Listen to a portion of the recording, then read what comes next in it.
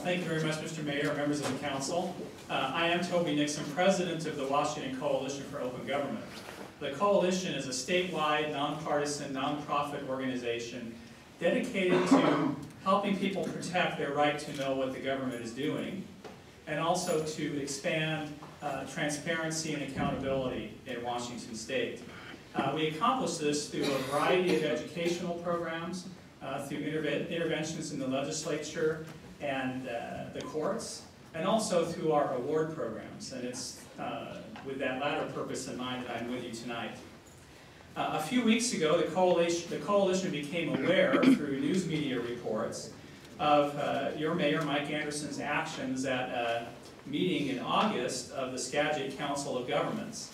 The Skagit Valley Herald reported that the meeting was for the purpose of discussing the qualifications of finalists for the council's executive director position.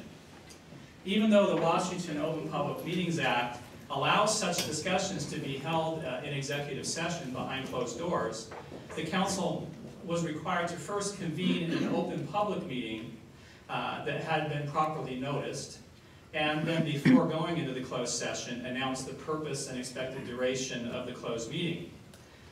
When Mayor Anderson arrived, he realized that the meeting had not been properly noticed to the public, and he told the group that he believed that the meeting was in violation of the Open Public Meetings Act.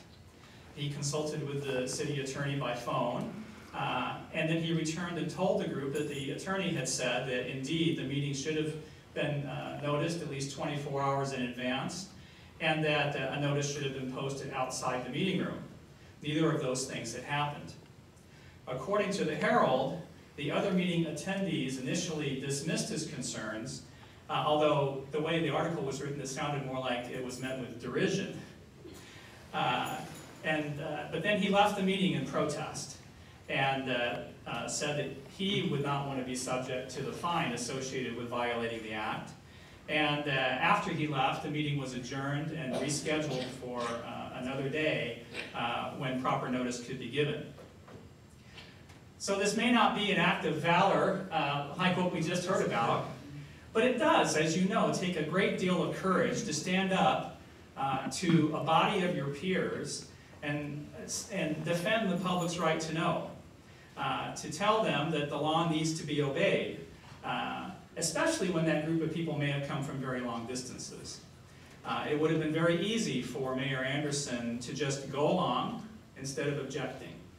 But open and transparent government doesn't happen on its own. It requires that citizens and public officials speak out when they see the law being ignored. Mayor Anderson did the right thing that day, and the coalition applauds his action. We recognize and encourage such courageous stands by mayors and members of councils, boards, and commissions throughout the state. And I am thus here tonight to present to Mayor Mike Anderson the Washington Coalition for Open Government's Key Award. The key is symbolic of unlocking locked cabinets of records and unlocking the doors of closed meetings. And it's also representative of the key contributions that the recipients make to protecting open government in Washington. The board of directors and members of the coalition congratulate Mayor Anderson and encourage others to follow his example. Thank you very much.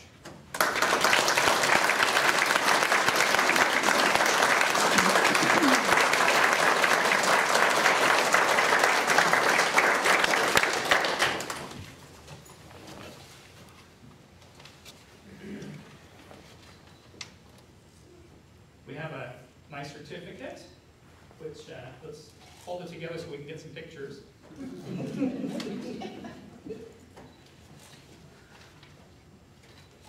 Great, thank you. And we also have a lapel pin with the Key Award symbol on it, which you can wear proudly at all your meetings.